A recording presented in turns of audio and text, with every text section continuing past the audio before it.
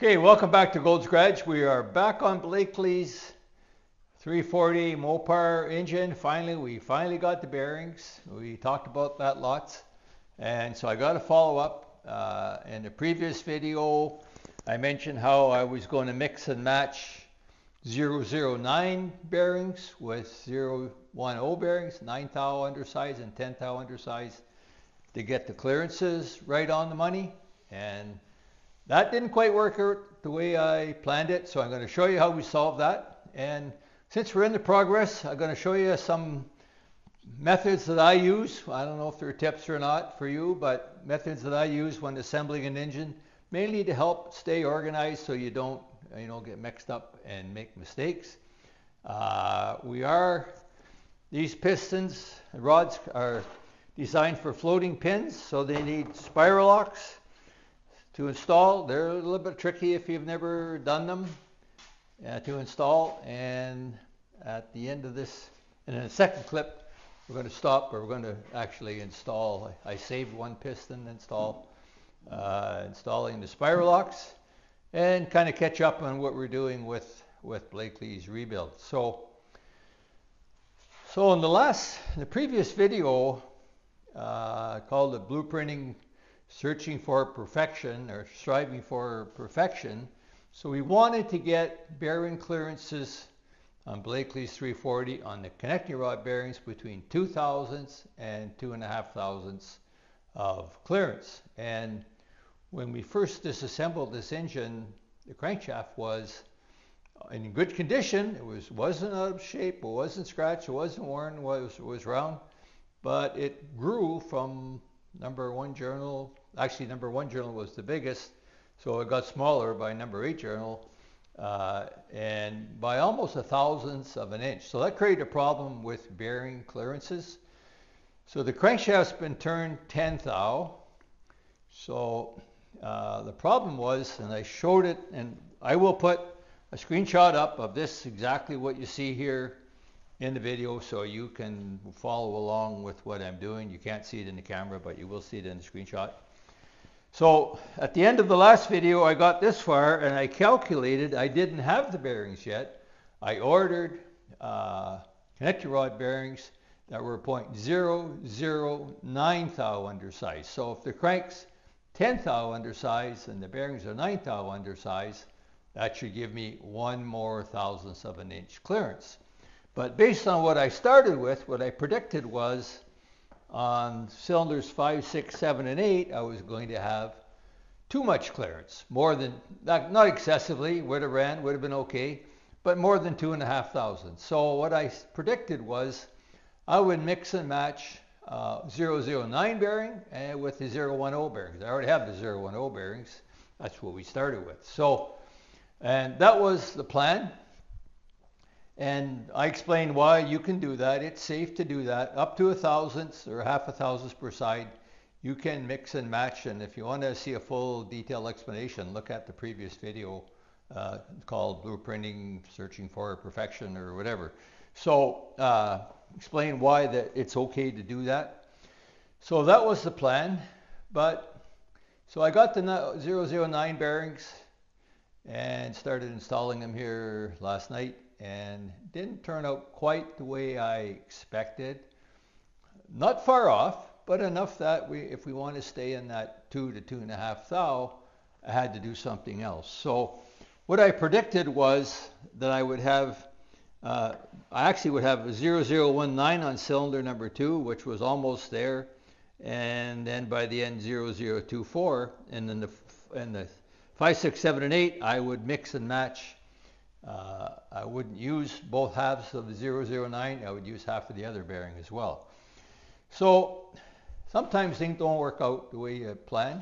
Wasn't far off, but in the next column, as when I first put it together the way I described, what I had was I still didn't have enough clearance on number 1 and 2 cylinders. I still had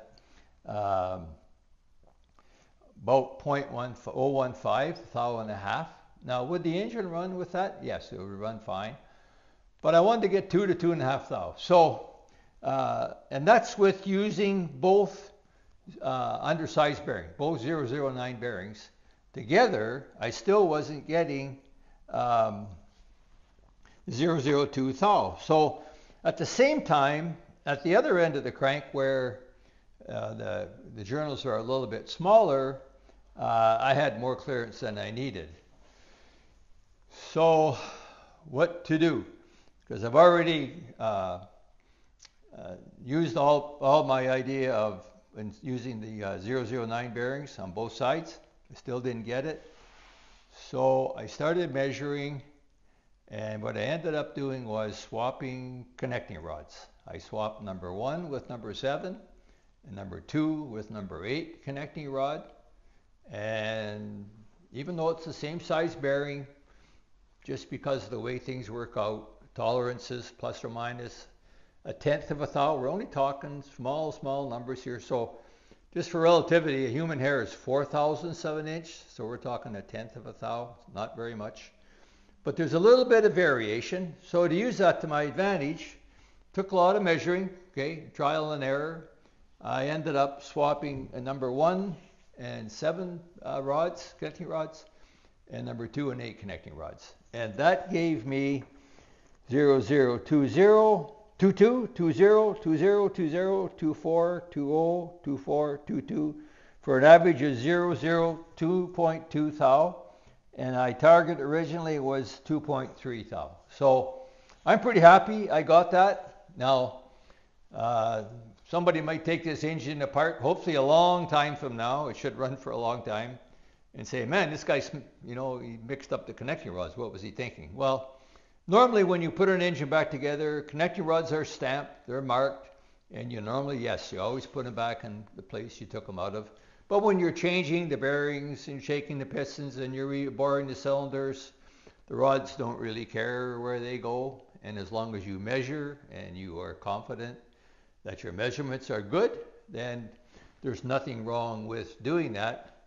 I should write a little note to somebody in the oil pan if they ever take it apart so they understand that. But other than that, it worked out great.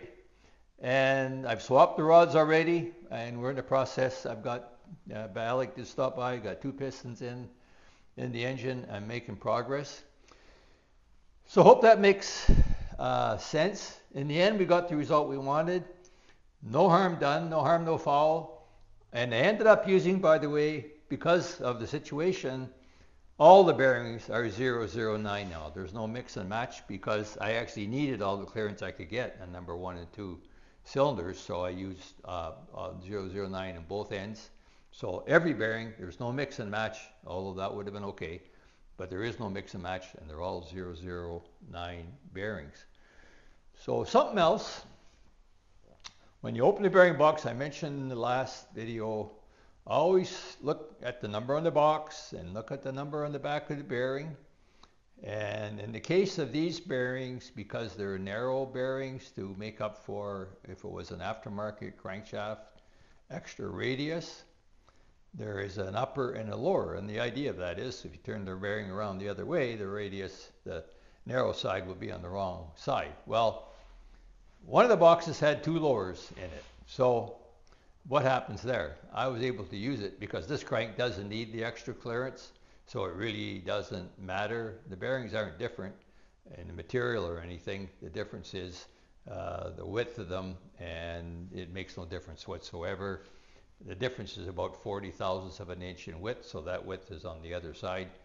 We have lots of clearance in the radius of this crankshaft, not an issue. But if you measure stuff and you check stuff and you find out that sort of thing, what do you do about it, right? So while we're assembling, I'm going to point out a couple things here. Mainly things I do to stay organized. One of the things is when you buy your pistons and your rings, it'll come with some instructions, and it shows you the orientation of where everything goes, what rings go. So that's the front of the engine. So the top compression ring goes on this side, the second compression ring goes there, the expander rail goes here, and the 2 other oil rails go here and here. So I usually mark out a piston in advance and put all those numbers on it, do them all together. Always try to when you're assembling an engine, if you're doing an operation, do all of them at the same time.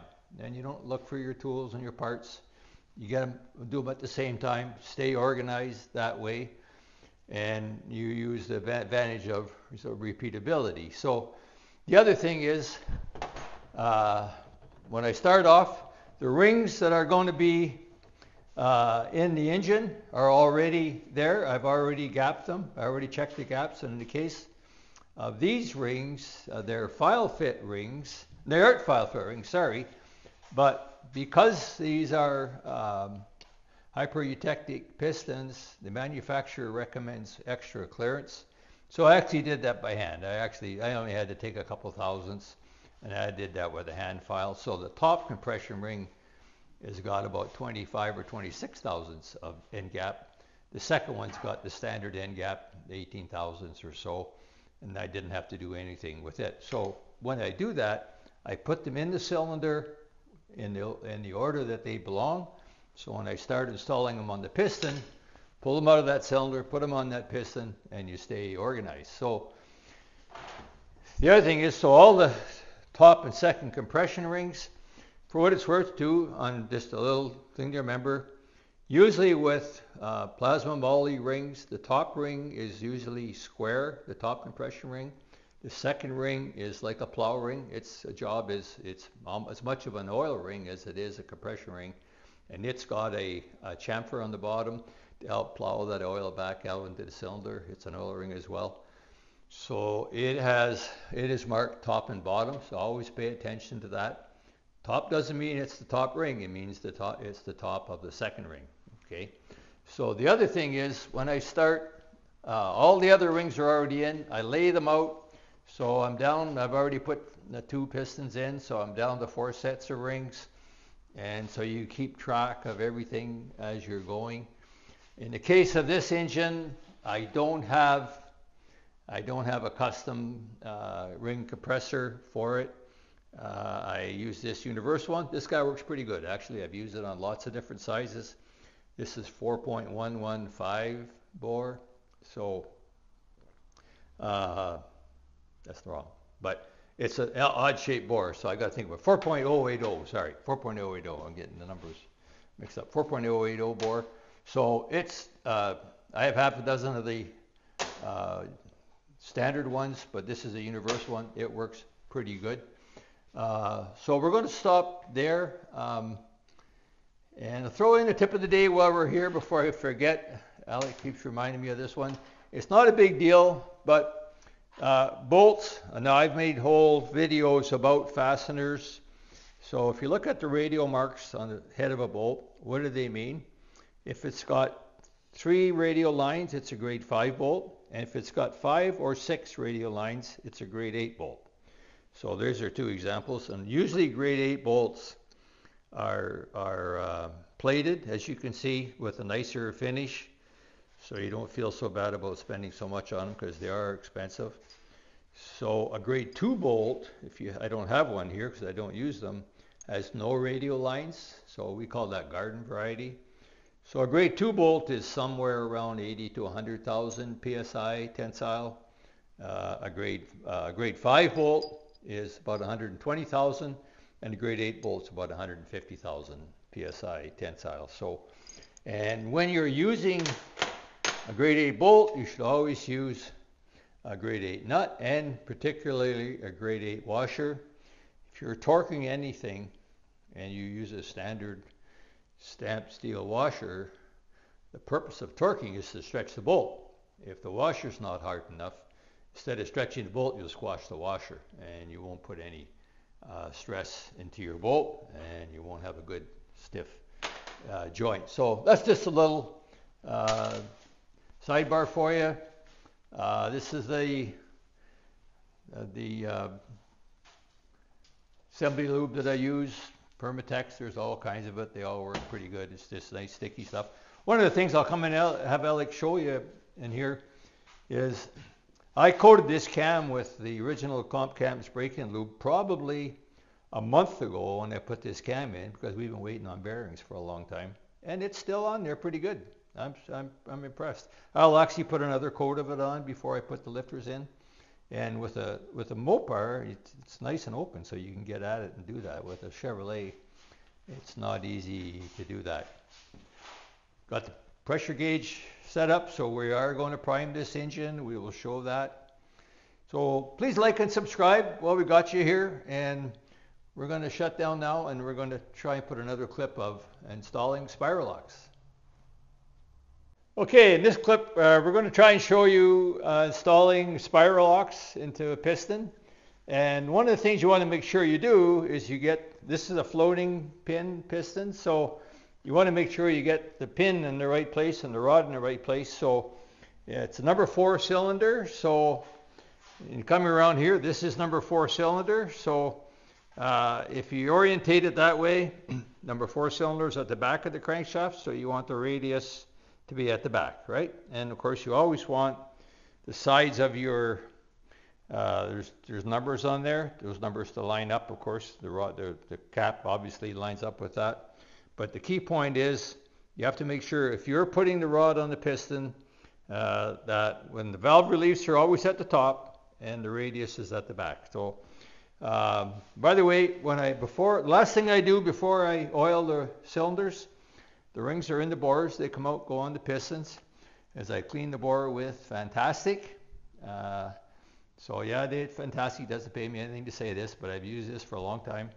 It's a great final cleaner and grease cutter, and that gives me a really clean cylinder. Then I oil the cylinder, of course. We put lots of oil on the piston and on the cylinder before finally going in. So let's see if we can get spirolocks in here for you.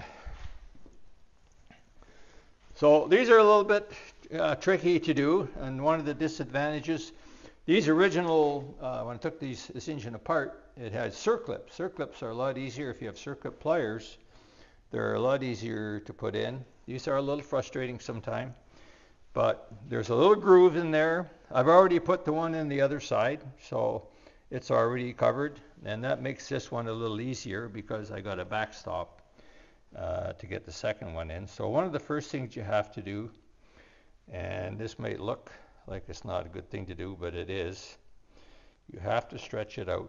There's no way it's going to go in there if you don't stretch it out like this, because when you stretch it out, the diameter gets smaller, and if you don't stretch it out, the diameter is too big for it to go in. So that's probably, and once it's in place, it all goes together, and it cannot get out of there anyway. So it's a little bit tricky. You want to try and get it started, get the tip of it.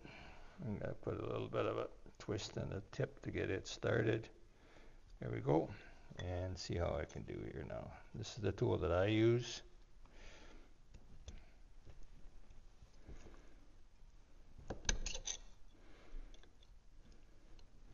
You might not get it on first try.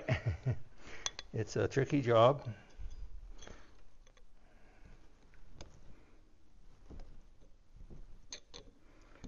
And work our way around. Once you get that first bit in there, work our way around.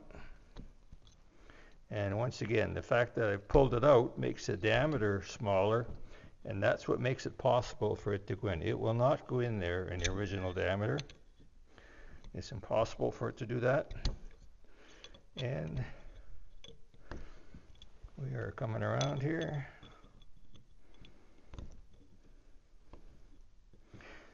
Guys use different kinds of tools. You can use a flat screwdriver to do this. This is a tool I tried this time. I actually had all the rest of them in before, and I kind of saved one for the video, so I put the rest of them in some time ago. And there you go.